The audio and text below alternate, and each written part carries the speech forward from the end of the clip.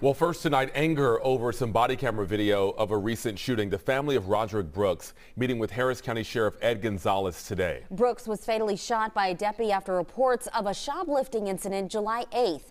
Fox 26's Sherman Desselle spoke with the family, who says what they saw was confusing.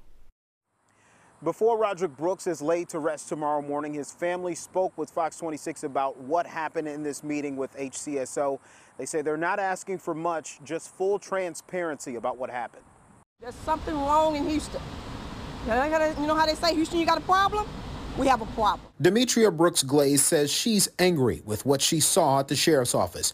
Body cam footage from Sergeant Garrett Harden, the deputy who fatally shot her brother, Roderick Brooks, on July 8th in Northwest Harris County.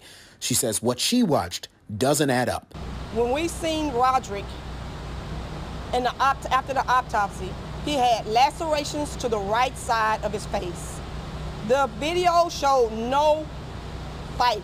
Why would you show a grieving family your color commentary version of spliced up aspects of the footage?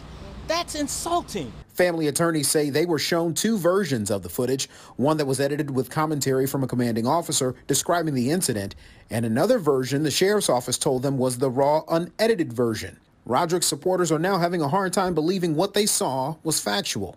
In the initial report, Sheriff Gonzalez says after Sergeant Harden pursued Brooks over shoplifting at a nearby store, a physical struggle over the taser between Brooks and the veteran deputy is what led to the shooting. In the unedited footage, you can hear the officer say after the shooting occurred, Roderick was able to take control of my taser. In the unedited footage, you see him place the taser in front of Roderick, and he relinquishes control of it while he's getting his service weapon to shoot him. There's also video moments after the shooting from an eyewitness the family says shows contradictions in the investigation. They also have a hard time believing Roderick tried to fight, saying he was not a violent man. Now, they say they're preparing to fight for him. But now it's on us. We got to do it. So, again, we didn't know the sheriff department would execute people. They're supposed to protect us. As of tonight, we're still waiting to hear from the sheriff's office on if and when this body cam footage will be released to the public and the status of the investigation. Sherman Desselle, Fox 26 News.